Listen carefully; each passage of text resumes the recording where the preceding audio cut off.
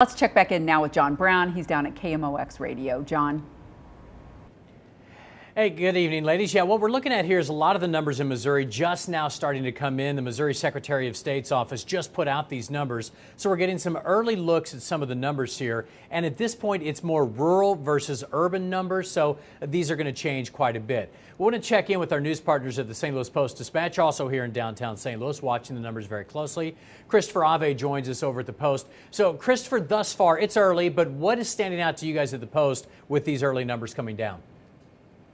Well, you said it, John. It seems that a lot of these numbers are coming in from rural areas, not as much from urban areas. So, as you might expect, Republicans doing well. Obviously, we have Josh Hawley with a solid lead in the early going over incumbent Claire McCaskill in the Senate race. I tell you, the state auditor's race is really interesting. The Republican with a 9-point lead here in these early stages. Sandra McDowell leading Nicole Galloway for state auditor. That's interesting because Sandra McDowell's had kind of a rough campaign. She's had some financial problems exposed. There's a residency issue that she hasn't fully explained. So that's interesting to me. And then, of course, there's medical marijuana. John, I know you and I were chatting about that off air.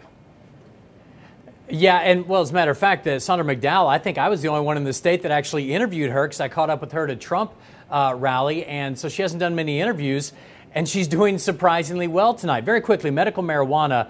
I think the people in support of Amendment 2 really got the word out that that's the one they wanted passed. It's at 60% approval. Amendment 3 is at 30%, and then Prop C about the same, down around 40%. So, Christopher, there's no real big opposition to that one. It sounds like even in the rural areas, that one's going well.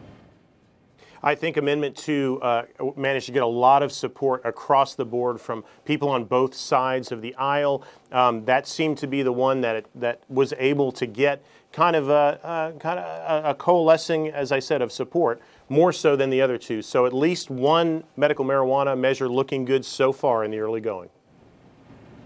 All right, Christopher Ave with the St. Louis Post-Dispatch, and I'm John Brown here at KMOX with our political pundits, Hancock and Kelley. We'll talk with them in just a bit. For now, we're going to send it back to you guys in the studio. All right, we're going to get more information, kind of the latest numbers on those